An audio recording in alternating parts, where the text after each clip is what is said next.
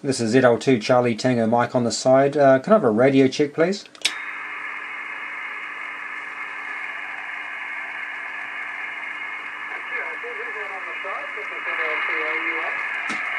ZL2 Charlie Tango Mike. Charlie Tango Mike, over. ZL2 Charlie Tango Mike. Good evening. My name is Mike in the studios with Keri Keri. You're not terribly strong, but have another go. Yeah, g'day Mike. It's Zulu Lima number 2 Charlie Tango Mike, transmitting QRP here in Wellington, QTH's Wellington. If I could just have a radio check, please, over. Yeah, I've got an X7 airtight and very nice clean audio, my friend. What's the name there, over? Yeah, Roger. The name here is Charlie. And just currently running a small QRP homebrew radio. Just finished up making the power amplifier this morning, so you're my first contact on this radio, over. Oh, I'm proud to be so, Charlie. Very proud indeed. No, it's going well. What sort of power are you running? Unfortunately, I think I'm pushing probably about 15 watts, I would say. Unfortunately, don't have a very good power meter on my antenna tuner. But yeah, I'm trying not to crank up too much power here because my antenna is just outside the window, and I've had a few problems in the past with the RF getting onto the audio. But I'm very pleased that I'm getting into Keri Keri reasonably well. I suspect I'm pushing maybe 10-15 watts of that. Just running 12 volts into a small MOSFET as a power amplifier. So, but that's very pleasing. I'm very pleased to hear that. So, Mike, I'll pass back to you. ZL2 Charlie Tango Mike, over. Yeah, fine, Charlie. All right, 10 to 15 watts. That's going very well. Oh, well, you'll have to hear you on Thanks for Seal running 5 watts on 2W next year. That'll be fun. And, yeah, good luck. And well built there. No, it's very clean audio indeed, Charlie. So, whatever you've built there, it's working extremely well. I'm running a commercial rig here, an ICOM 7410, running 100 watts to a dipole. The dipole is well above me, thank goodness, and there's a steel roof and a 10 to 20. So I was having problems with RF getting into the shack and trying the computer and generally misbehaving, but with the application of considerable numbers of toroids, not toroids, what are those things, the clamp-on ferrites, onto all the coax, and there's ferrites for Africa here, and that seems to have cured the problem, Charlie, so I don't get a problem with RF in the shack anymore, just as well too. Okay, no problem, but yeah, glad to, I'll QSL if you want, I can shove a QSL card in the sort of bureau for you, to commemorate your first call on this, your first QSL on this rig, Charlie. ZL2 speaks in German, ZL2 AUA. Was that ZL2 AUA, Alpha Uniform Alpha, over? Roger. ZL2 Alpha Uniform Alpha, ZL2 Charlie Tango Mike. Okay, Mike, hey, yeah, thanks very much, and apologies for jumping on top of that net there for the radio check. But, yeah, that's very pleasing. Thank you very much, and no doubt we'll catch you sometime in the future. So I'll say 73s, and once again, thank you very much. ZL2 Charlie Tango Mike, out. Yeah, fine, Charlie, all the best.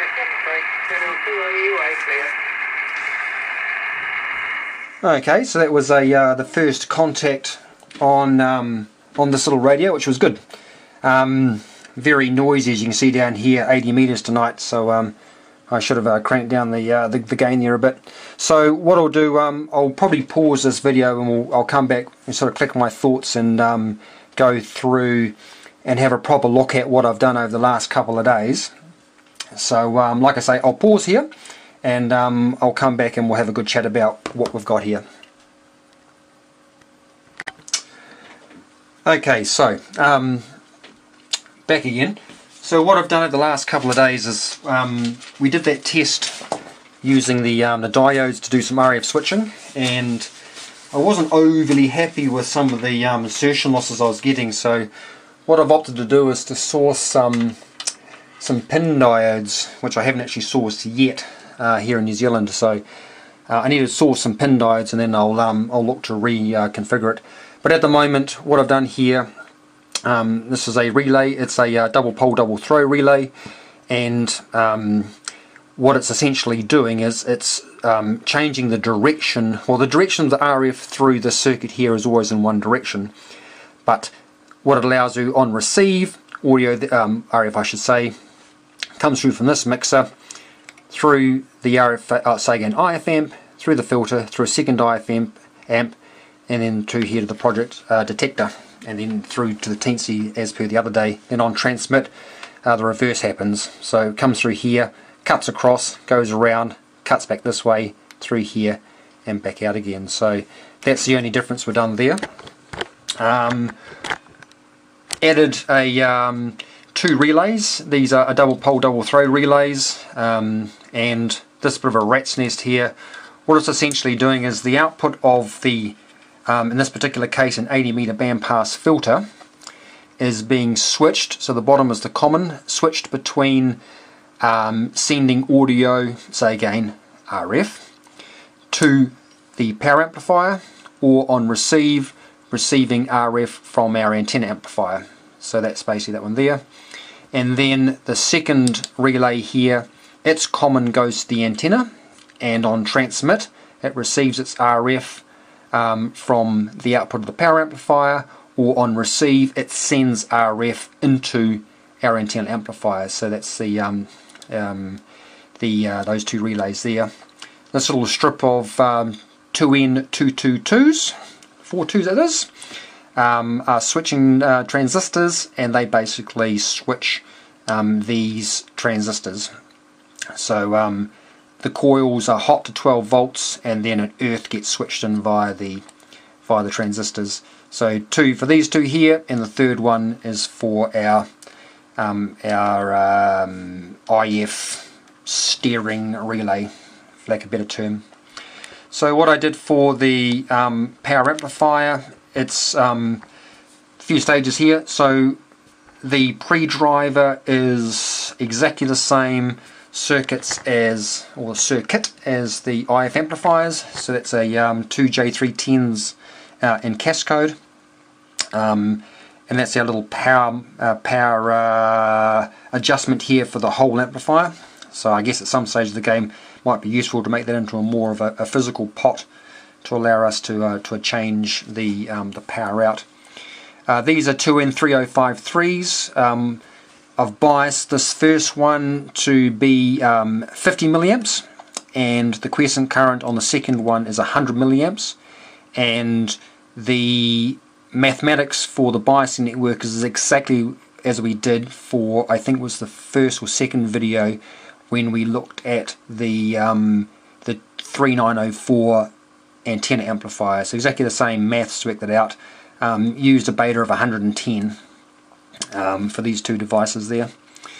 The input for stability goes through a what do I say in here in the end? It was a 10 dB attenuator, just to knock it back and provide a nice clean 50 ohms for the amplifier. Bifilar wound, so 10 turns. Just sing out and I can put up a circuit diagram for that. And then the output of the driver then feeds into the PA. Quite a simple circuit, this one. Haven't gone into, let me just undo the antenna, I can swing this around. Haven't gone into too much, not too fancy here. So we have, here's an RF 510, and its input is a, in terms from a biasing point of view, is a 5 volt regulator, and then the wiper on this 10k pot is providing a DC through this 10k resistor to the gate of the RF 510. It's sitting at around 2 volts onto that gate, which is getting a quiescent current through of 100 milliamps, so 0.1 amps. The output of that leading up to VCC is an RFC, which is 10 turns on an FT37-43, and the output again is another bifilar wound, just to transform the low output impedance of the RF 510 up to 50 ohms. So again, just sing out, and I can certainly provide the circuit diagram on that one, but it's quite a common circuit which you'll find around. Through a 80 meter low pass filter, and then as we saw before, RF comes out through that second relay and then out through the antenna. So quite a simple circuit. You heard there talking about on the radio the power. I thought I had it written down before what I was getting in terms of, sorry, 35. No, see, I'm a little bit suspicious. I had the oscilloscope going and I was getting some power about 20 watts, which just didn't really make sense for 12 volts VCC sitting on this. So I'm going to have to do some more calculations. But that time there, in terms of my this meter here, so theoretically I'm on the 30 watt range, and just then I was pushing up through here. So the peaks will be between 10 and, what does it say there? 10 and 30.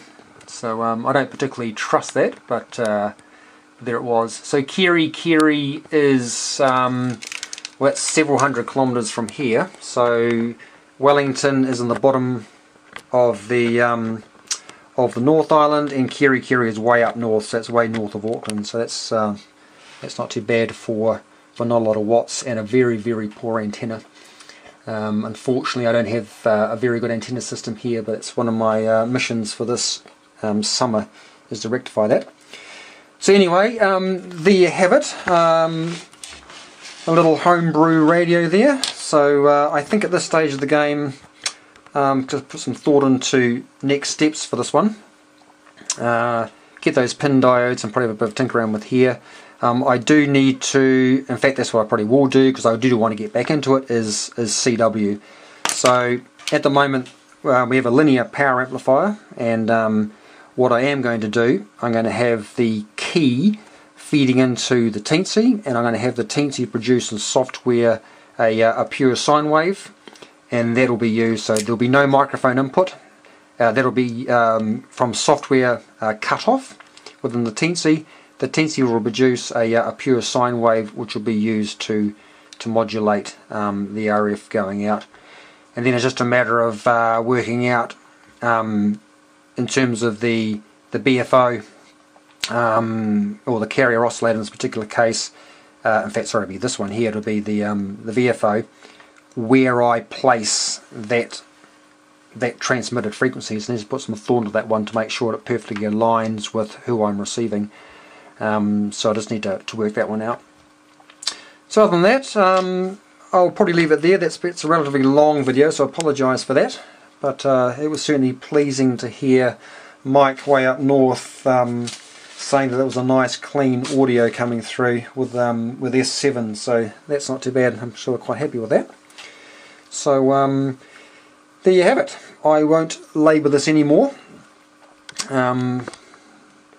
Been quite fun actually, so learned quite a bit on that one, and I'm very, very pleased that I got this to work quite well, because I had some problems with biasing these RF 510s some time ago, and it turned out, much to my dismay, that my old multimeter, it was playing up, and I was getting a incorrect current reading. So here I was cranking up the bias on the RF 510 up and up and up and up, and wondered why I had an RF 10 that exploded and sprayed shrapnel all over the lounge.